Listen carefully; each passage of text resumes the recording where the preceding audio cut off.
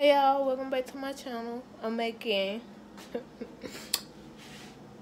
I'm making bacon cheeseburgers. I'm finna show y'all what I'm using. From Walmart, the cheapest bacon that Walmart has, and it's pretty good too. It's already cooked, just heat it up for a little bit. Using these buns, these big buns, because we got the half pounders, and they might even excuse me, and they might even shrink or whatever. So we probably could have got the regular size ones, but I'm using this kind of pan, well, skillet, and these are non-stick skillets, so I won't have to use any oil. I'm just gonna season my burger and put it on here. I forgot to show y'all the kind of cheese I'm using too. Nothing but the Velveeta sauces. Once again, these are already, I think I need some already pre-made, into the patty style. I prefer the pre-made patty style because when I make my own hamburger, because they be small, they be coming out just like these.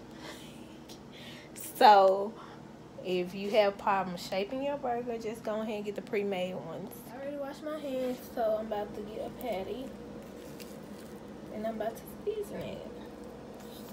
And I'm gonna show you salt, pepper, and once again my Old Bay seasoning because I ran out of my seasoning salt. And it says you can use it on here. Burgers, chicken, and seafood. I'm gonna season front and back, but I'm gonna wait to season the other side till I put it in my and another thing I learned is you only flip the burger once. And me, I just be flipping it, because I don't want to eat no raw burger. And they say if you want the burger medium rare, you could get on both sides for 4 to 5 minutes. If you want to medium rare, but I don't. So let's see. It probably need to cook on 6 to 7 minutes on each side if you want it well done. That's what I'm gonna say. Okay, my skillet hot now, so I'm just gonna put my burger over. Okay. I probably could have put soup now. You can see it's curating. I can't talk, curating its own juices around it. So with the seasoning and stuff. So that's why you don't need oil if you have a non-stick. Use a plastic spatula on non-stick surfaces, okay? And I think I'm about ready to flip this burger. I don't know. I just flipped it over. I just took it out of the pan. Before you cut it open to see if it's done. See if it's done. You're supposed to let it rest for 1 minute. And y'all, and it's perfect. So I let it cook for 8 minutes, 8 or 9 minutes on both sides.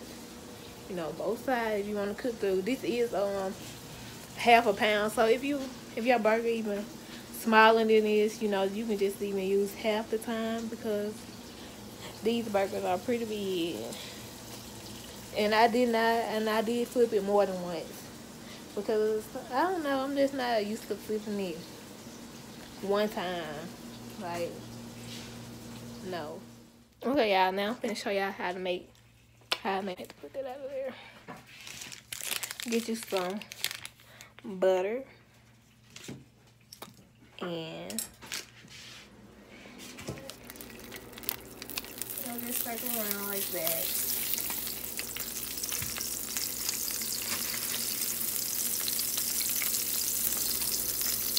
Then take your top.